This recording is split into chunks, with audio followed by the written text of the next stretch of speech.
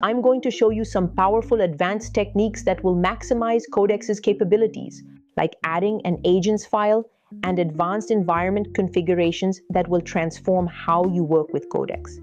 Unlike a regular README, this special file gives Codex specific instructions about your coding standards and style preferences, commands for building, testing, and running your code, project architecture patterns to follow, required test coverage, and documentation standards.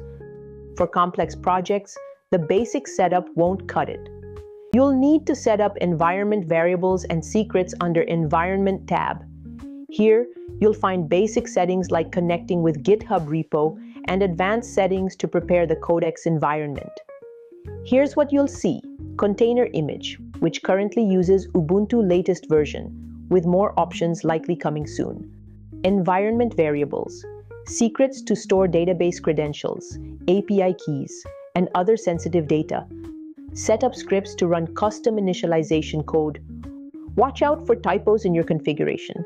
I had one in my database username which led to creation failure, but I was able to spot it sooner.